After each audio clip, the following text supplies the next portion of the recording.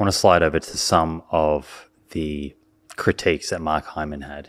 He dedicated an entire podcast to this study, and I actually messaged Mark about this. I haven't heard back, but one of his critiques was that the control diet, the omnivorous diet, was not a healthy omnivorous diet, and he seemed to have issue with a couple of components of the diet. One is he seemed to think that their added sugar intake either increased through the study or was significantly higher than the vegan group for added sugars that was.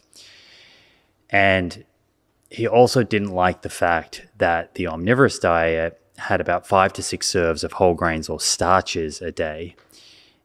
And he kind of used that to say that, in his view, this meant that this was not a healthy omnivorous diet. And his argument being that saturated fat is really only bad in the context of a background diet with a lot of carbs. And he says saturated fat will help increase LDL particle size, raise HDL, etc. if you don't eat it with carbs. It's really what you don't eat it with. Saturated fat is not in and of itself inherently bad. For most of us, it's okay. Yeah, so it was probably hard to tell from the figures that we put in the paper. That's why we're coming out with a completely separate paper that lists baseline and 4 weeks and 8 weeks for within vegan group, within the omnivore group, and then between them. And if you go through it and you look at the number one graphic in this paper, you'll see that the healthy eating index increased in the omnivores relative to their baseline study. And that increase wasn't due to any one thing. It was due to multiple things. But they ate more vegetables. They reduced their added sugars. They reduced their refined grains. And many of the things between vegans and omnivores were not different. They both increased in a healthy way. I probably have to look at a table's worth of values, which I have in front of me right now if we were to take the time to look. But without taking the time to look, that criticism is unfair. If you look at this table, you will see that there were many improvements. Their grain intake did not go up on the omnivorous diet. If anything, and added sugars actually went down significantly. Yes. Mm-hmm. So when I looked at that, and I appreciate these aren't published yet, right? These tables, so people will get the chance to review them. But in the omnivorous group, there was an increase in intake of animal protein, eggs, meat, and fish. And then there was less calories, if anything. I don't think it was significant, but less calories from carbs in the omnivorous group.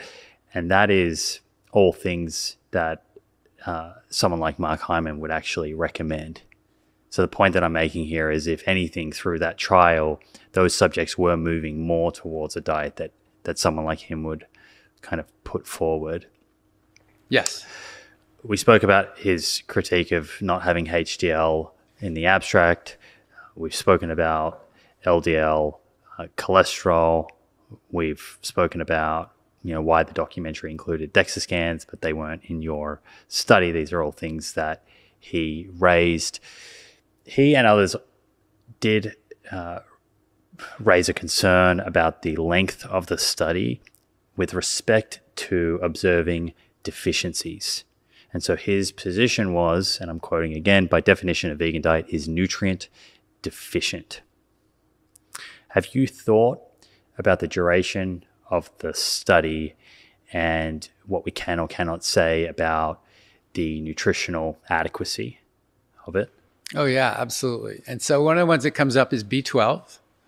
That certainly is everybody's knee-jerk reaction for a vegan diet, that it's deficient in B12. So a little known fact that people don't appreciate is animals don't actually make B12 either when we eat animal food. B12 is made by microorganisms, bacteria that's on the dirt on food, and animals eat dirty food. The reason they have B12 is because they ate dirty food. So we could eat, as humans, dirty food, but we're probably not going to. Or we could eat animals. Or we could fortify our food or take a supplement. So of any vitamin and mineral, nothing has a lower recommended daily allowance than B12. It's 3 micrograms a day. Not milligrams, not grams. It's 3 micrograms a day.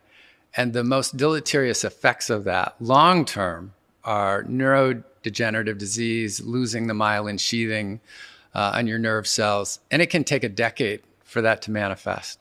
So to propose a study with LDL cholesterol as an outcome, which can change in 2 weeks, if you change from diet A to diet B in a steady way, your LDL will change for 2 weeks and then that change will plateau. And then why don't you just keep going for 10 years to see if the B12 was deficient? You couldn't ever make that argument unless B12 was the primary variable, and it wasn't. So when you pick a duration of a study, you're more obligated to pick the primary outcome than an exploratory outcome, and B12 was certainly exploratory and expected that it would go down. Yeah, why include it if you already know it's going to go down? These subjects, I'm assuming, were not supplementing with B12.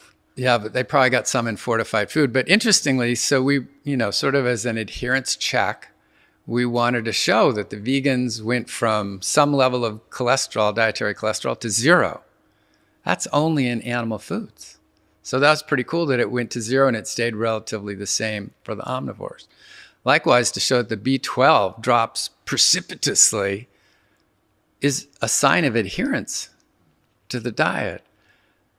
And it could be a follow-up of, well, if you're going to continue to do this, given the importance of B12, you should make sure you take a B12 supplement or get some fortified food, which is pretty easy to do. Right.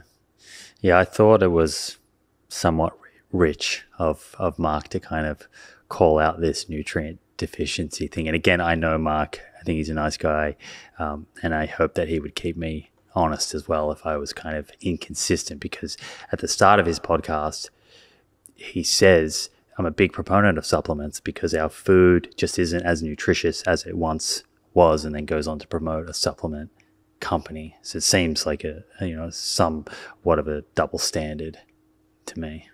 I'm going to leave that untouched. Yes.